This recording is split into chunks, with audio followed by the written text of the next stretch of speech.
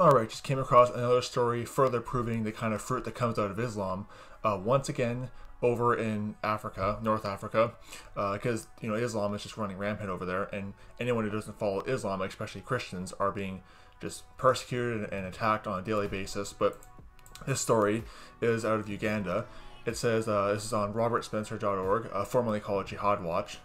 Then they cover more stuff now. Instead of just, they still do Islam, but they also do other stuff as well. It says, Muslim cleric converts to Christianity, Muslims screaming Allah Akbar, destroy church and pastor's house. Because that's the thing about Islam, is that when you convert away from Islam, well, you're a goner at that point. They view you as you should be a goner. But anyway, continuing on, Sheikh Musoya Ansi and his wife are in danger of being killed. The death penalty for apostasy is part of Islamic law. It is based on the Quran. And he's quoting the Quran there, Quran chapter 4, verse 89, talks about the death penalty for apostasy. I'm not going to read the whole thing because, quite frankly, I don't feel like reading that demonic, blasphemous book. But continuing on, a hadith depicts Muhammad saying, quote, whosoever changed his Islamic religion, then kill him. Then they quote from Bukhari 984-57. Probably not, I don't know if I'm pronouncing that right, but the death penalty for apostasy is part of Islamic law according to all schools of Islamic jurisprudence. Sorry, not good at reading on a computer. There are still the position of all the schools of Islamic jurisprudence that both Sunni and Shiite. Sheikh Yusuf al-Qaradawi, the most renowned and prominent Muslim cleric in the world, has stated, quote, the Muslim jurists are unanimous that apostates must be punished, yet they differ as to determining what kind of punishment to be inflicted upon them. The majority of them, including the four main schools of jurisprudence, Hanafi, I'm not going to bother pronouncing it, it's all just a bunch of Islamic paganism, as well as the four schools of jurisprudence, Shiite schools. Basically, they all agree that apostates should be killed. Qaradawi also once famously said, quote, if they had gotten rid of the apostasy punishment, Islam wouldn't exist today, unquote.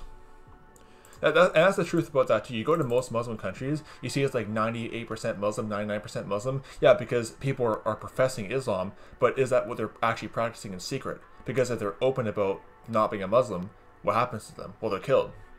Like over in Iran, they say it's like, what, 80%, 90% Muslim over there. But when you actually look at the underground Christians, they're growing in number.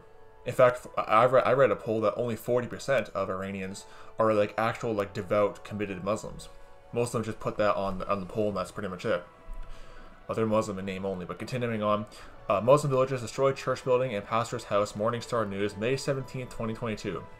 Muslims, furious that an Islamic leader and his wife put their faith in Christ, destroyed a pastor's house and church building in eastern Uganda on May 6th, sources said. After Sheikh Munsoya Ansi and his wife accepted Christ the morning of May 6th, that same afternoon, Muslims wielding machetes and clubs in Malakashlomo village in Kabba, I'm probably not saying this right, so just bear with me, district burned and demolished the Malakomo Revival Church of God building and the home of Pastor Wilberforce Naya. The pastor said, church members have visited the home of Ansi, probably not saying that right, at 9 a.m. and prayed for his wife after learning that she had been sick for 2 years. After prayer for healing, Ansi said she immediately rose and asked for food. That's the power of prayer right there. Something that Allah doesn't do, by the way, I want to point that out. Quote, she had been suffering from acute pain in her throat that made her not able to swallow dry food, as well as from an inflamed breast.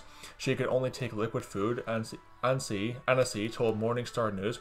Quote, after prayer, she requested some cooked bananas, which was prepared and eaten with ease. The breast inflammation was reduced. These miracles led me and my wife to give our lives to Jesus as Lord and Savior, unquote. Muslim and Christian neighbors overheard the jubilation and came to see what was taking place at the Sheikh's house. Quote, a few members of the mosque arrived, and also Christians, and I explained to them what had happened in the presence of the evangelistic team from the church.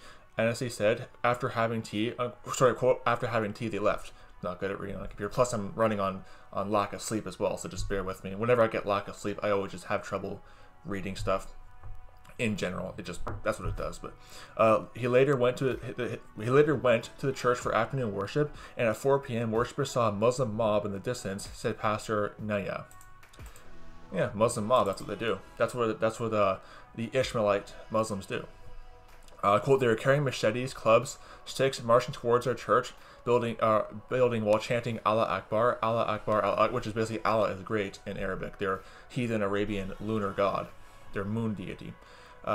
They're chanting that slogan. Pastor Naya told Morningstar News, quote, we quickly left the church because we knew we were in danger for having a sheikh pray with us, and quickly rang the police, unquote.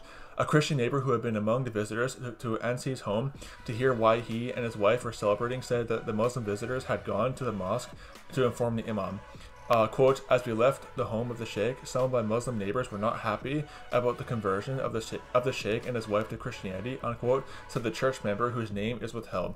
Quote, some were even saying that they were going to report the incident in the mosque since it was a Friday prayer day for the Muslims, unquote. After an hour, seeing the Muslim mob in the distance, the pastor and others saw smoke rising from the church building.